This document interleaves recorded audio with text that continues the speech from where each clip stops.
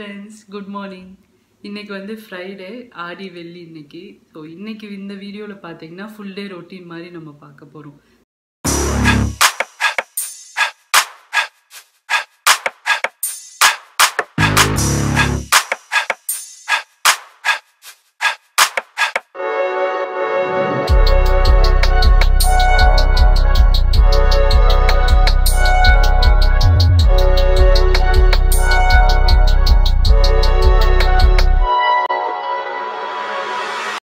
Morning to evening நான் என்ன பண்ணுறேன் அப்படின்றத நம்ம பார்க்கலாம். இப்போ பார்த்தீங்கன்னா டைம் வந்து ஒரு 5:30 கிட்ட ஆகுது. யூஸ்வலாக நான் வந்து இவ்வளோ சீக்கிரம்லாம் எந்திரிக்க மாட்டேன். இன்றைக்கி வந்து ஆடி வெள்ளி அப்படின்றனால நிறையா வேலைங்கள்லாம் இருக்குது. பூஜை பண்ணணும், பிரசாதம் பண்ணணும். அது மட்டும் இல்லை, லஞ்சுமே இப்போலாம் வந்து நான் காலையிலே தான் சமைக்கிறேன். ஸோ வீக் டேஸில் அதனால நிறைய வேலை இருக்குன்றனால நான் சீக்கிரமே இன்றைக்கி எந்திரிச்சிட்டேன். அதனால நம்ம இன்றைக்கி வந்து ஃபஸ்ட்டு டைம் வேஸ்ட் பண்ணாமல் கிச்சனுக்குள்ளே போயிட்டு ஒரு சூடாக தண்ணி சாப்பிட்டுட்டு அதுக்கப்புறமா டீ காஃபி ஏதாவது சாப்பிட்டுட்டு நம்ம வேலையை ஆரம்பிக்கலாம். எந்திரிச்சதுமே நாங்கள் சூடாக ஒரு பெரிய கிளாஸ் நிறையா சுடுதண்ணி குடிக்கிறது வழக்கம். அது வந்து உங்களுக்கு ரொம்ப இந்த ஃபேட்லாம் பர்ன் பண்ணுறதுக்கு உங்களுக்கு அது ரொம்ப ஹெல்ப்ஃபுல்லாக இருக்கும். ஸோ அதனால் நீங்களும் ட்ரை பண்ணி பாருங்கள் டீ காஃபி குடிக்கிறதுக்கு முன்னாடி.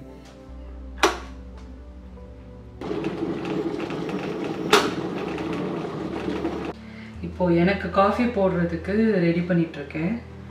ஹஸ்பண்ட் வந்து காஃபி அதெல்லாம் எதுவும் குடிக்க மாட்டார். ஸோ அதனால் அவருக்கு வந்து நான் இன்றைக்கி பெப்பர்மெண்ட் டீ போட போகிறேன். இதுவும் க்ரீன் டீ மாதிரியே தான், பட் இது வந்து கொஞ்சம் க்ரீன் டீயை விட ரொம்ப நல்லாயிருக்கும், டேஸ்ட்டும் நல்லாயிருக்கும். ப்ளஸ் வந்து உங்களுக்கு ஏதாவது கோல்டு காஃப் அந்த மாதிரி இருந்துச்சு அப்படின்னா இந்த டீ குடிச்சு பாருங்கள், நல்ல ரெஃப்ரெஷிங்காக இருக்கும். உங்களுக்கு தொண்டையில் வந்து ஒரு மாதிரி கரக்கரன்னு இருந்தால் கூட இது குடிச்சோன்னே உங்களுக்கு நல்ல ரிலீஃப் இருக்கிற மாதிரி இருக்கும். ஸோ ரொம்ப நல்லாயிருக்கும் இந்த டீ. ஸோ இதுதான் அவருக்கு நான் பண்ண போகிறேன். எனக்கு வந்து காஃபி போட்டுட்ருக்கேன்.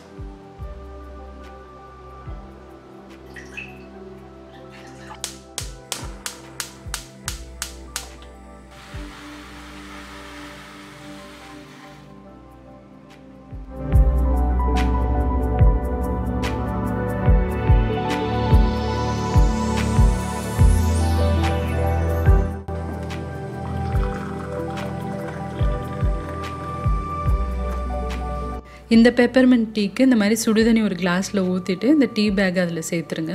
ஒரு நிமிஷம் இருந்தால் போதும், நல்லா அதோட ஃப்ளேவர் இறங்கிடும். அதுக்கப்புறமா அதில் கொஞ்சமாக ஹனி சேர்த்து சாப்பிட்லாம், ரொம்ப நல்லாயிருக்கும். எனக்கு இப்போ காஃபியும் தயாராகிருச்சு.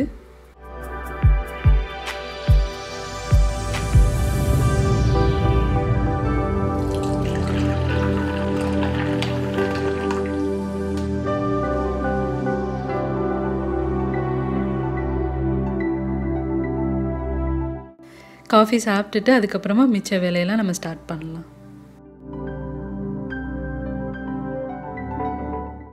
இப்போ பார்த்தீங்கன்னா சமைக்கிறதுக்கு தேவையான காயெல்லாம் எடுத்து வச்சிட்ருக்கேன். இன்றைக்கி என்ன பண்ண போகிறேன்னா கொஞ்சம் சிம்பிளான சமையல் தான். பருப்பு வந்து தாளித்து வைக்க போகிறேன். அதுக்கப்புறமா பீட்ரூட் இருக்குது இல்லையா, அதுவும் பட்டாணியும் சேர்த்து பொரியல் மாதிரி பண்ண போகிறேன்.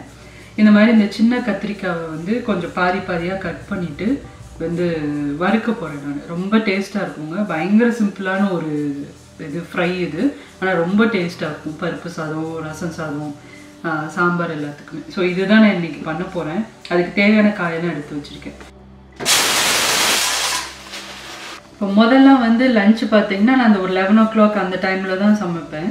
பட் இப்போ வந்து ஹஸ்பண்ட்க்கு நான் காலையிலே லஞ்சும் பேக் பண்ணி கொடுத்துட்றதுனால கொஞ்சம் நான் காலையிலே சமைக்க ஆரம்பிச்சிட்டேன். அதனால இன்றைக்கி பார்த்தீங்கன்னா பர்டிகுலராக இன்றைக்கி நம்மளுக்கு நிறையா வேலை இருக்குது. பிரேக்ஃபாஸ்ட்டுக்கும் உங்களுக்கு தெரியும், யூஸ்வலாக வீக் டேஸில் நான் எதுவுமே செய்ய மாட்டேன், சீரியல்ஸ் தான் பாலில் போட்டு சாப்பிடுவோம். ஸோ அதனால் இன்றைக்கி நான் வந்து அதுதான் சாப்பிட போகிறோம். பட் பிரசாதத்துக்கு சக்கரை பொங்கல் செய்யணும், அதே மாதிரி இந்த சமையல் எல்லாமே நம்ம பண்ணணும். அதனால் குவிக்காக நம்ம வந்து சமைச்சு வச்சுட்டு அதுக்கப்புறமா பூஜை பண்ணுறது, அப்புறம் துணி வந்து லாண்ட்ரியில் போடணும்.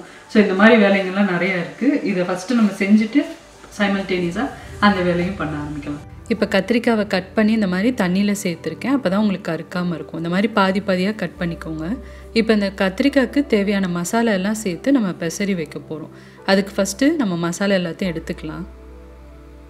இதில் முதல்ல நான் ஒரு டீஸ்பூன் அளவுக்கு காஷ்மீரி மிளகாய் தூள் சேர்க்குறேன். இது நல்ல கலராக இருக்கும். அடுத்ததாக வந்து ஒரு அரை டீஸ்பூன் அளவுக்கு தனியாத்தூள் சேர்த்துக்கோங்க. அடுத்ததாக ஒரு 1/4 டீஸ்பூன் அளவுக்கு மஞ்சத்தூள், அப்புறமா ஒரு 1/4 டீஸ்பூன் அளவுக்கு சீரகத்தூள், இது வறுத்து அரைச்ச சீரகத்தூள், அடுத்ததாக வந்து ஒரு 1/4 டீஸ்பூன் அளவுக்கு மிளகுத்தூள் சேர்த்துக்கோங்க. அப்புறமா கொஞ்சமாக கரம் மசாலா தூள் சேர்த்துக்கலாம். அடுத்ததாக இது நல்லா கிறிஸ்பியாகிறதுக்கு நான் 1 டேபிள் ஸ்பூன் அளவுக்கு அரிசி மாவு சேர்க்குறேன். அரிசி மாவு சேர்த்தோன்னா நல்லா மொறுமொறுன்னு இருக்கும். அடுத்ததாக வந்து இதில் கொஞ்சமாக இஞ்சி பூண்டு சேர்த்துட்டு இதுக்கு தேவையான அளவு உப்பும் சேர்த்துக்கோங்க. இப்போ இது எல்லாமே சேர்த்தாச்சு. நல்லா அதை வந்து பிசைஞ்சிக்கலாம். ஃபஸ்ட்டு கத்திரிக்காயில் இருக்க தண்ணியை வந்து நல்லா பிசைஞ்சுக்கோங்க. அதுக்கப்புறம் உங்களுக்கு மேற்கொண்டு தேவைப்பட்டால் கொஞ்சமாக தண்ணி சேர்த்து நல்லா அதை வந்து பிசைஞ்சு வச்சுக்கணும். இப்போ கத்திரிக்காய் நம்ம பிசைஞ்சு வச்சிட்டோம். இது வேணும்னா நீங்கள் இந்த மாதிரி பிசைஞ்சு ஒரு 10 நிமிஷம் கூட ஊற வச்சுக்கலாம். இல்லைன்னா கூட டேரெக்டாகவும் செய்யலாம், நல்லா தான் இருக்கும். இப்போ நான் அதை ரோஸ்ட் பண்ணுறதுக்கு இந்த மாதிரி ஒரு கேஸ்ட் அயர்ன் பேன் எடுத்திருக்கேன். இது பாருங்கள், எனக்கு ரொம்ப பிடிச்ச பேன். இது வந்து கொஞ்சம் சின்ன சைஸு. நல்லா நம்ம இந்த மாதிரி கம்மியாக ஃப்ரை பண்ணுறதுக்கு, அப்புறமா ஏதாவது சட்னிலாம் வதக்கிறதுக்கு இது ரொம்ப ஹெல்ப்ஃபுல்லாக இருக்கும். டேஸ்ட்டு செம்மையாக வரும். ஆம்லேட்டும் இதில் செஞ்சோம் அப்படின்னா நல்ல கிறிஸ்பியாக சூப்பராக இருக்கும் ஆம்லேட்டு. ஸோ இந்த பேனில் தான் நான் வந்து இப்போ ரோஸ்ட் பண்ண போகிறேன். பேனில் ஒரு 2 டேபிள் ஸ்பூன் அளவுக்கு எண்ணெய் சேர்த்துருக்கேன். எண்ணெய் சூடானதுக்கப்புறமா நம்ம பெசரி வச்சுருக்க கத்திரிக்காவை இதில் சேர்த்துக்கோங்க. கத்திரிக்காய் சேர்த்ததுக்கப்புறமா ஃபஸ்ட்டு ஒரு நிமிஷம் அந்த எண்ணெயில் நல்லா வதங்கட்டும். அதுக்கப்புறமா நம்ம மூடி போட்டு குக் பண்ண போகிறோம். இந்த மாதிரி செஞ்சோம் அப்படின்னா உங்களுக்கு நல்ல கிறிஸ்பியாக ரோஸ்ட் ஆகி வரும். இப்போ பாருங்கள், 1 நிமிஷம் ஆயிடுச்சு. நல்லா கத்திரிக்காய் வதங்கிருச்சு. இந்த அளவுக்கு வந்ததுக்கப்புறமா தான் நம்ம மூடி போட்டு குக் பண்ணணும். இதுக்கு வந்து தண்ணிலாம் தேவைப்படாது. இதில் இருக்க தண்ணியே நம்மளுக்கு போதும். ஸோ நல்லா அதை கிளறிட்டு ஒரு மூடி போட்டு இதை ஒரு 5லேருந்து 10 நிமிஷம் நம்ம நல்லா ரோஸ்ட் பண்ண போகிறோம். என்னைக்கு இல்லாத அதிசயமாக இன்றைக்கி 5:30 மணிக்கு எஞ்சி ஏதோ பண்ணிகிட்ருக்கான்னு பார்த்தா பயங்கரமாக சமைச்சிட்டு இருந்தா. சரி, நம்மளும் ஏதோ ஹெல்ப் பண்ணலான்னு வந்தால் காய் கட் பண்ண விட்டேன். சரி, நமக்கு இது மட்டும்தான் தெரியும். இருந்தாலும் நம்ம கெத்துக்கு இதெல்லாம் அசிங்கம் இல்லையா?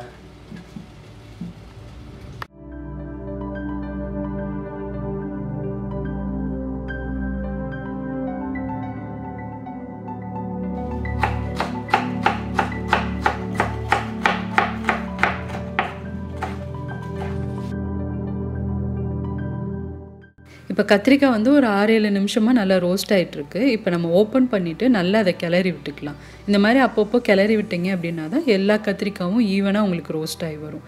ஸோ இதை நல்லா கிளறிட்டு திரும்ப மூடி போட்டு ஒரு 3 நிமிஷம் நான் அதை வந்து நல்லா ரோஸ்ட் பண்ண போகிறேன். இப்போ பாருங்கள், மொத்தமாக 10 நிமிஷம் ஆயிருக்கு. எந்த அளவுக்கு ரோஸ்ட் ஆகி வந்திருக்கு பாருங்கள். நல்ல டேஸ்ட்டாக இருக்குங்க. இந்த மாதிரி ரோஸ்ட் ஆகி வந்ததுக்கப்புறமா நம்ம அடுப்பை ஆஃப் பண்ணி இறக்கி வச்சிடலாம். கேஸ்ட் அயர்னில் பண்ணோம் அப்படின்னா இந்த மாதிரி ரோஸ்ட் எல்லாமே ரொம்ப நல்லா வரும். ஸோ கண்டிப்பாக ட்ரை பண்ணி பாருங்கள். இப்போ கத்திரிக்காய் வேலை நம்மளுக்கு முடிஞ்சிருச்சு. அடுத்ததாக வந்து நான் சொன்னேன் இல்லையா, பருப்பு தான் வைக்க போகிறேன் இன்றைக்கி சாப்பாடோடு சாப்பிட்றதுக்கு. ஸோ அதுக்கு தேவையான துவரம் பருப்பை வந்து நான் குக்கரில் வேக போட்டுட்டேன். கொஞ்சமாக மஞ்சத்தூளும் பெருங்காயம் சேர்த்து நல்லா வேக வச்சு எடுத்திருக்கேன். ஸோ இந்த பருப்பில் வந்து தேவையான அளவு தண்ணி சேர்த்துட்டு கொஞ்சம் கொதிக்க வச்சுக்கலாம். அடுத்ததாக வந்து நிறையா கொத்தமல்லி சேர்த்துக்கோங்க. அதே மாதிரி பருப்புக்கு தேவையான அளவு உப்பு சேர்த்துட்டு இது லேசாக கொதி வந்ததுக்கப்புறமா ஒரு தாளிப்பை ரெடி பண்ணி இதில் சேர்த்துக்க போகிறோம். தாளிப்புக்கு இங்கே ஒரு பேன் சூடு பண்ணியிருக்கேன். அதில் 1 டீஸ்பூன் எண்ணெய் சேர்த்துட்டு கொஞ்சமாக கடுகு உளுத்தம் பருப்பு சேர்த்துக்கோங்க. அடுத்ததாக 1/2 டீஸ்பூன் சீரகம் சேர்த்துக்கலாம். அடுத்ததாக 1 காஞ்ச மிளகாய் சேர்த்துக்கோங்க. இதெல்லாம் நல்லா பொரிஞ்சதுக்கப்புறமா நம்ம எடுத்து வச்சுருக்க பருப்பில் அதை சேர்த்துக்கலாம்.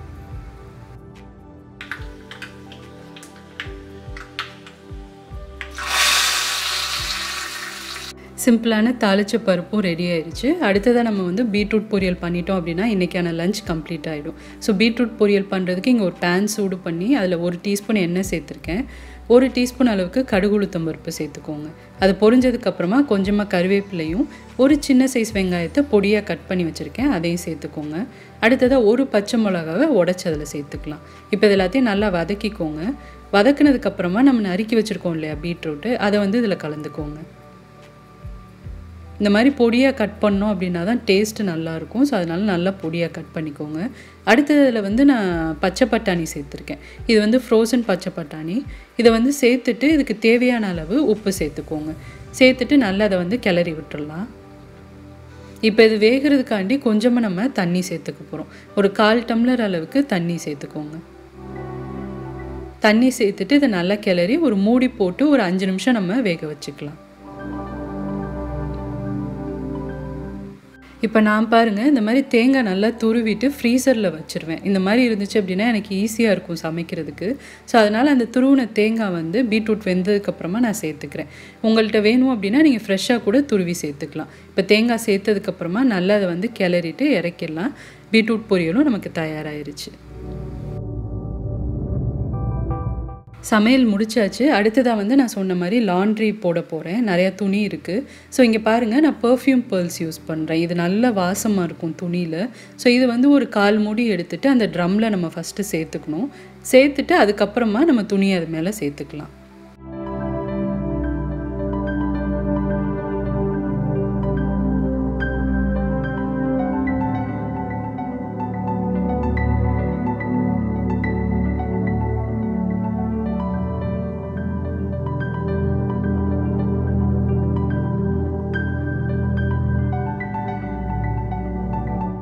அடுத்ததாக காய் எல்லாத்தையும் ஹஸ்பண்ட்க்கு ஆஃபீஸ்க்கு லஞ்சில் பேக் பண்ணிகிட்ருக்கேன். இது பேக் பண்ணி முடித்ததுக்கப்புறமா நம்ம மிச்சம் இருக்க காய் எல்லாத்தையும் ஒரு பாக்ஸில் எடுத்து வச்சிட்டோம் அப்படின்னா இதை வந்து விளக்குறதுக்கு நம்ம சேர்த்துடலாம் அந்த பாத்திரம் எல்லாத்தையும்.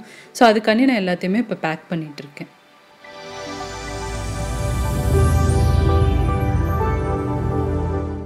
இப்போ பாத்திரம் எல்லாத்தையும் ஒதுக்கி வச்சாச்சு. ஸோ இப்போ நம்ம அடுத்ததாக விளக்க ஆரம்பிச்சிடலாம். இது எல்லாத்தையும் க்ளீன் பண்ணிட்டோம் அப்படின்னா கிச்சன் ஃபுல்லாக க்ளீன் ஆகிடும். ஸோ அதனால் நான் பாத்திரம் எல்லாத்தையும் விளக்கிக்க போகிறேன். இன்றைக்கி பார்த்திங்கன்னா பாத்திரம் ரொம்ப நிறையா இல்லை, ஓரளவுக்கு கம்மியாக தான் இருக்குது. அதனால் நான் கையிலே விளக்கிக்க போகிறேன். டிஷ்வாஷர்லலாம் போட போகிறது கிடையாது. நிறையா இருக்கிற டைமில் தான் நான் டிஷ்வாஷர் யூஸ் பண்ணுவேன். ஸோ இப்போ கம்மியாக இருக்கிறனால நம்ம கையிலே விளக்கிடலாம்.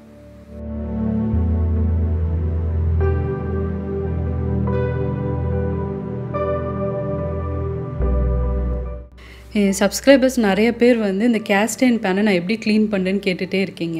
நான் ஆல்ரெடி தனியாகவும் வீடியோ போஸ்ட் பண்ணியிருக்கேன். பட் இன்றைக்கி நான் உங்களுக்கு காட்டுறேன். ரொம்ப சிம்பிள் மெத்தட் தான்.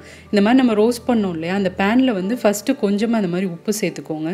அடுத்ததாக நம்ம பாத்திரம் விளக்குற லிக்விட் கொஞ்சமாக சேர்த்துக்கலாம். நிறையா சேர்க்கக்கூடாது, கொஞ்சமாக சேர்த்துட்டு இதை நல்லா நம்ம வந்து தேய்ச்சிக்க போகிறோம்.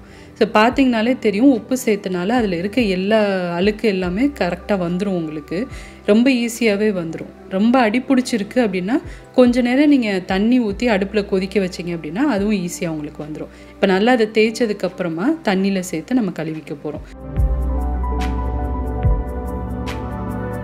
இப்போ நல்லா கழுவுனதுக்கப்புறமா இதை வந்து ஒரு துணி எடுத்து தொடச்சிருங்க. கொஞ்சம் கூட தண்ணி இருக்கக்கூடாது. தண்ணி இருந்தது அப்படின்னா உங்களுக்கு சீக்கிரமே துரு பிடிச்சிரும். அதனால் கம்ப்ளீட்டாக தண்ணி எல்லாத்தையும் தொடச்சிட்டு அடுப்பில் நான் வச்சு இதை சூடு பண்ண போகிறேன். ரொம்பலாம் நம்ம சூடு பண்ணக்கூடாது. லேசாக உங்களுக்கு சூடாகி வந்தால் போதும். அதுக்கப்புறமா இந்த மாதிரி வெஜிடபிள் ஆயில் உங்களுக்கு கிடைக்கும். அதை வந்து அதில் சேர்த்து நல்லா எல்லா பக்கமும் தடவி வச்சிட போகிறோம். இது இல்லைன்னா நீங்கள் வந்து விளக்கெண்ணெய் யூஸ் பண்ணலாம், இல்லாட்டி தேங்காய் எண்ணெய். இந்த எண்ணெய் மட்டும்தான் நம்ம யூஸ் பண்ணணும். சமைக்கிற எண்ணெய் நீங்கள் யூஸ் பண்ணக்கூடாது கேஸ்ட் அயர்னுக்கு. ஸோ இந்த மாதிரி எண்ணெய் சேர்த்து நல்லா எல்லா பக்கமும் தடவி வச்சிடலாம். இப்போ டைம் வந்து கரெக்டாக 7:15 ஆகுது. ஆல்மோஸ்ட் நம்ம எல்லா வேலையும் முடிச்சிட்டோம். வாஷிங் மிஷினும் ஓடி முடிச்சிருச்சு. ஸோ அதனால் நான் இப்போ வந்து துணியை எடுத்து காய போட்டுட்ருக்கேன் இந்த ஸ்டாண்டில். யூஸ்வலாக நான் வந்து வின்டர் டைமில் ட்ரையர் தான் யூஸ் பண்ணுவேன். இப்போ சம்மருன்றனால கொஞ்சம் நான் வந்து வெளியில் இந்த மாதிரி காயட்டும் அப்படின்னு சொல்லிட்டு நான் ஸ்டாண்டில் போட்டுட்ருக்கேன். இப்போ அடுத்ததாக என்னோடய ஸ்டவ்வையும் நான் க்ளீன் பண்ணிக்க போகிறேன். இது வந்து ஸ்டெயின்லெஸ் ஸ்டீல் ஸ்டவ் அப்படின்றனால நான் கொஞ்சமாக லிக்விட் அதுக்கு ஸ்ப்ரே பண்ணிவிட்டு நல்லா தொடச்சிக்க போகிறேன். ரொம்ப அழுக்கு இருந்தது அப்படின்னா ஷிஃப்ட் லிக்விட் யூஸ் பண்ணி நான் நல்லா தொடச்சிப்பேன். இன்றைக்கி ரொம்ப அழுக்கு இல்லை, அதனால் இந்த நார்மல் லிக்விட் யூஸ் பண்ணியே இதை நல்லா தொடச்சி எடுத்துக்க போகிறேன். இப்போ ஹஸ்பண்ட் ஆஃபீஸ் கிளம்பியாச்சு. நம்மளும் எல்லா வேலையும் முடிச்சிட்டோம் இல்லையா. ஸோ இன்னி வந்து சாமிக்கு பிரசாதம் பண்ணிவிட்டு அதுக்கப்புறமா பூஜை பண்ண போகிறோம். ஆடி வெள்ளிக்கிழமை யூஸ்வலாக ஒவ்வொரு வெள்ளிக்கிழமையும் நான் என்ன பண்ணுவேன்னா ஏதாவது ஒரு பிரசாதம் நம்மளுக்கு என்ன முடியுதோ அதை வந்து செஞ்சு சாமிக்கு வந்து அந்த 10 to 12 ஒரு சின்னதாக பூஜை பண்ணிட்டு பிரசாதம் படைச்சிட்டு சாமி கும்பிடுறது வழக்கம். ஸோ அதனால இன்னைக்கு பூஜைக்கு என்ன பண்ண போகிறேன் அப்படின்னா சக்கரை பொங்கல் பண்ண போகிறேன். ஸோ இந்த சக்கரை பொங்கல் ரெசிபி வந்து ரொம்ப ஈஸியாக நம்ம செஞ்சிடலாம், டேஸ்ட்டாகவும் இருக்கும். ஸோ நான் வந்து குக்கரில் தான் இன்னைக்கு பண்ண போகிறேன். ஸோ இந்த பிரசாதம் பண்ணி முடிச்சுட்டு 10 to 12 நம்ம வந்து ஒரு பூஜை பண்ணி சாமி கும்பிட போகிறோம். ஸோ காலையில் நான் வந்து ஒரு 5 o'clock பக்கம் எந்திரிச்சேன். எந்திரிச்சதுலேருந்து பார்த்தீங்கன்னா எவ்வளோ வேலை நம்ம பார்த்துருக்கோம். பார்த்தீங்கன்னா டைம் மேனேஜ்மெண்ட்டோட கொஞ்சம் ப்ரீ பிளான் பண்ணிட்டோம் அப்படின்னா நம்ம வந்து சைமல்டேனியஸாக அதே மாதிரி வேலையும் பார்த்துட்டே இருந்தோம் அப்படின்னா நம்ம சீக்கிரமாக வேலை முடிச்சிடலாம். ஸோ வேலை முடிச்சுட்டு அதுக்கப்புறமா கொஞ்சம் நேரம் நம்ம ரெஸ்ட் எடுத்துக்கலாம். ஸோ இப்போ காலையில் எந்திரிச்சதுலேருந்து நம்ம லஞ்ச் ப்ரிப்பேர் பண்ணியாச்சு. அதுக்கப்புறமா வீடையும் ஃபுல்லாக க்ளீன் பண்ணியிருக்கோம், லாண்ட்ரி துணி துவைச்சிருக்கோம், பாத்திரம்லாம் வளர்க்கிருக்கோம். ஸோ இவ்வளோ வேலையும் பார்த்துட்டு இப்போ டைம் பார்த்தீங்கன்னா கரெக்டாக 9:10 ஆகுது. ஸோ 9:10 நான் இவ்வளோ வேலையும் முடிச்சுட்டேன். நானும் கொஞ்சம் போயிட்டு ரெஃப்ரெஷ் பண்ணிவிட்டு ட்ரெஸ்லாம் சேஞ்ச் பண்ணிட்டு ஸோ இப்போ அடுத்ததாக பூஜை பண்ணுறதுக்கு ரெடி ஆகிட்டேன். ஸோ இந்த மாதிரி நீங்களும் டைம் மேனேஜ்மெண்ட்டோட பண்ணீங்க அப்படின்னா உங்களுக்கும் ஈஸியாக இருக்கும் வேலை பார்க்குறதுக்கு. இப்போ வாங்க நம்ம இந்த சக்கரை பொங்கலை ஈஸியாக எப்படி ப்ரெஷர் குக்கரில் பண்ணுறதுன்னு பார்க்கலாம். ஒரு ப்ரெஷர் குக்கரில் 1 கப் அளவுக்கு பச்சரிசி நான் எடுத்திருக்கேன். அதில் கொஞ்சமாக ஒரு கை அளவுக்கு பாசிப்பருப்பு சேர்த்துக்கோங்க. இப்போ இதை சேர்த்ததுக்கப்புறமா நல்லா அதை வந்து கழுவிக்க போகிறோம். கழுவிட்டு தண்ணி சேர்த்து வேக வச்சுக்கலாம்.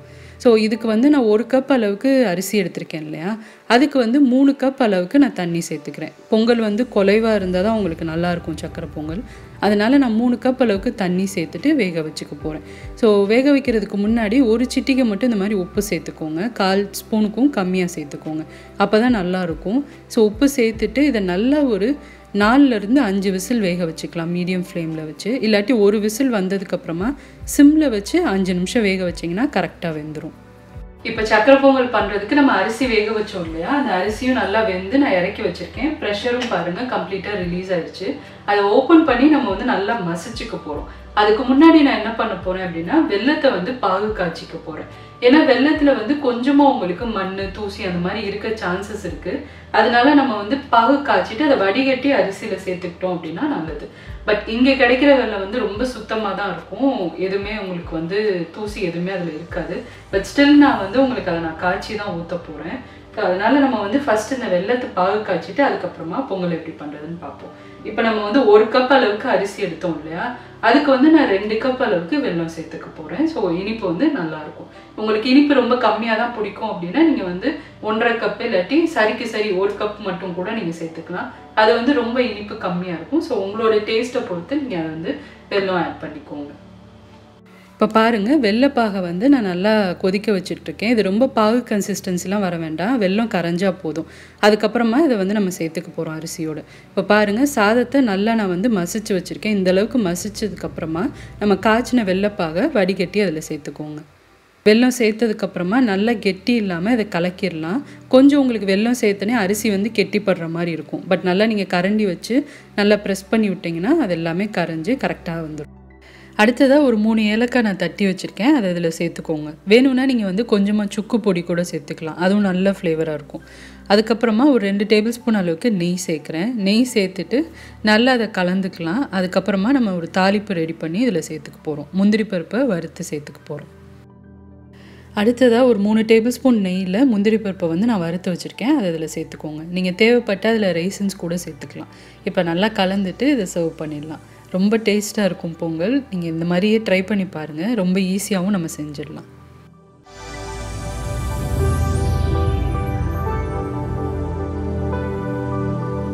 இப்போ பூஜைக்கு தேவையான பூ வந்து நான் என்னோடய கார்டன்லேருந்து பறிக்க போகிறேன். இதுதான் என் கார்டனில் இருக்க பூச்செடி. இந்த பூ பறித்து நான் சாமிக்கு இன்றைக்கி வைக்க போகிறேன்.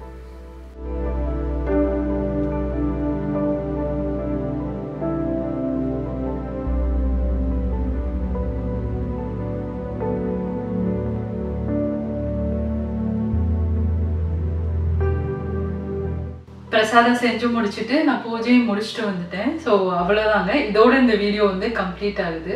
இதுக்கப்புறமா எனக்கு வேலை பார்த்தீங்கன்னா எல்லா வேலையும் ஆல்மோஸ்ட் முடிஞ்சிருச்சு. ஸோ கொஞ்சம் வீடியோ வேலை, எடிட்டிங் அந்த மாதிரி தான் நான் பண்ண போகிறேன். ஸோ இதோட இந்த vlog-ஐ நான் கம்ப்ளீட் பண்ணிக்க போகிறேன். கண்டிப்பாக இந்த வீடியோ வந்து உங்களுக்கு இன்ட்ரெஸ்டிங்காக இருந்திருக்கும்னு நினைக்கிறேன். பிடிச்சிருந்தது அப்படின்னா நான் எனக்கு செஞ்சு காட்டின ரெசிபிஸ் எல்லாத்தையும் ட்ரை பண்ணி பாருங்கள். ட்ரை பண்ணீங்க அப்படின்னா அந்த ஃபோட்டோஸையும் என் மெயில் ஐடிக்கு ஷேர் பண்ணுங்கள். இதே மாதிரி நிறைய இன்ட்ரெஸ்டிங்கான வீடியோஸ் ரெசிபிஸோட அடுத்தவங்களை நான் மீட் பண்ணுறேன். சுஜிஸ் கிச்சன், எளிய பாரம்பரிய சமையலின் தொகுப்பு.